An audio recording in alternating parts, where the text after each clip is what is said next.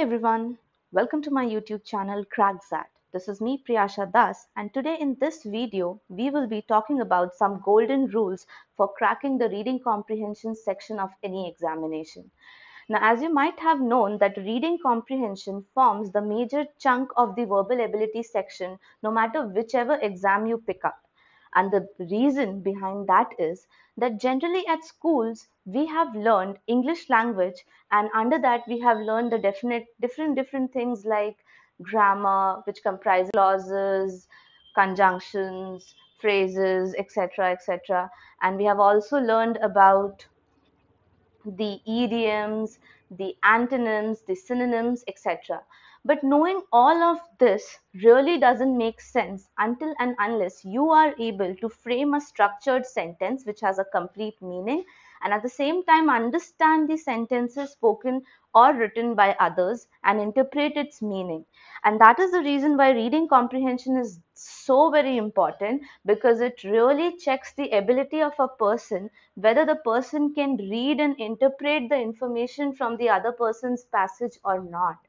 And this will really require the knowledge of grammar as well as the meaning of the terms, your vocabulary, everything will be covered under reading comprehension. So today in this video, we'll be talking about 5 golden rules which will really help us to score best in the reading comprehension section. We all know that in examinations like XAT specifically and the other MBA examinations as well, the reading comprehensions are really difficult, lengthy and extensive. And in this limited time, we have to go through such long passages and derive the answers from them. But what can really help us is if we start focusing on the concentrated parts, which will help us to get the maximum answers. I think you might have heard about the parity rule. The parity rule which says 20-80 rule. Now you focus on 20% and get 80% done out of it. That's what we need to do in the reading comprehension section as well. We have to focus on 20% of the passage and get out with 80% of the answers related to that passage. And for this, these rules will be really helpful, which I'm going to come with in the further part of the passage, or I should say the video. And I would be covering only 5 rules today because I don't want to really make this video lengthy. The part 2 of this video will contain the other rules which are equally important to crack the reading comprehension section. So let's get started with the first rule. Now, before getting started with the first rule, I need to tell you something about the complex sentences as well. So do you have any idea on how to identify the complex sentences? Long back we have learned it, we all know it, but it's just like not in the mind right now. So complex sentences are generally separated by a punctuation mark such as comma and has some subordinating conjunctions in it. Subordinating conjunctions example as, while, etc. Like, let's take an example. As Tom was running fast, he fell down. Now let's recognize what exactly is the, like how exactly can we say that it is a complex sentence. There is a comma present here.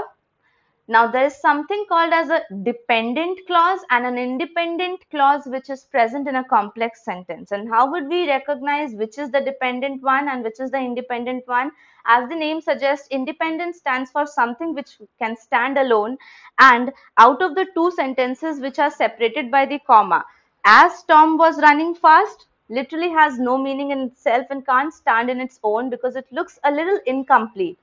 But he fell down can really stand alone and be a part of the independent clause. So we can say that he fell down is nothing but the independent clause in this particular complex sentence. And as is associated with Tom was running fast, so that's why this part will be called as the dependent clause. So what's the rule number 1? The rule number 1 says that just focus on the independent clauses of the sentences or the complex sentences to be specific of. Now, when you see a passage which has so many sentences in it, I'm pretty sure that you would be now recognizing the complex sentences at a faster rate with a comma and, of course, with the division of independent and dependent clause and subordinating conjunctions as well. So what we need to do is we need to focus on only the independent clause where really the question comes from. So if you want to note down, you can take a note of my rules which I have written down. This is the rule number 1, which says that in a complex sentence we have to be concerned only about the independent clause because most of the questions are focused from this section. Well, that's done for rule number 1. Let's move to rule number 2, which is related to the compound sentences.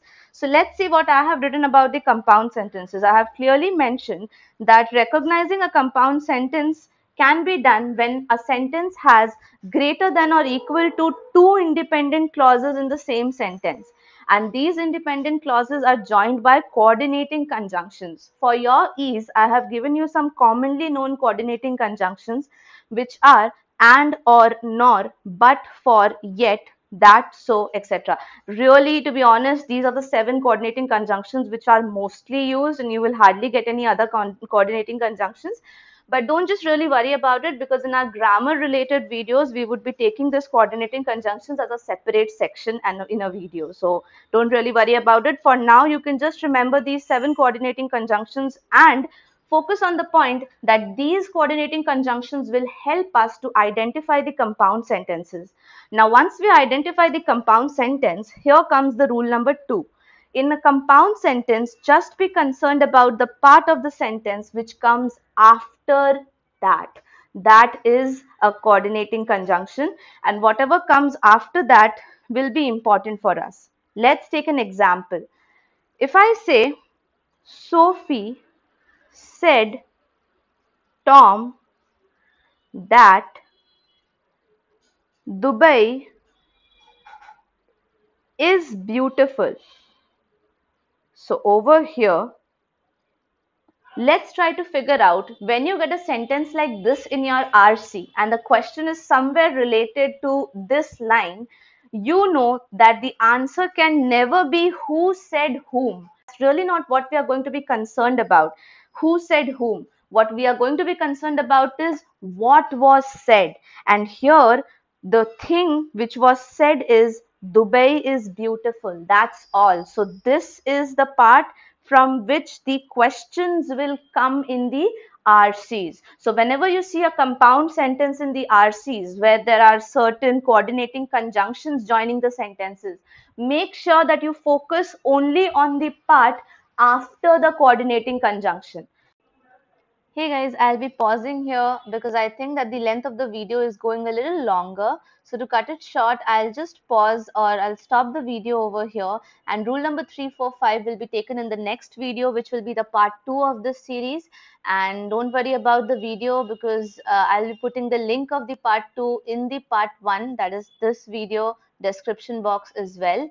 So till we meet again, please take care and do subscribe to the channel because that will give you more feeds like this, and do hit the like button if you do find this video useful. Also, don't forget to hit that bell icon so that you will get notified every time I add a new video to this channel. So take care. See you soon.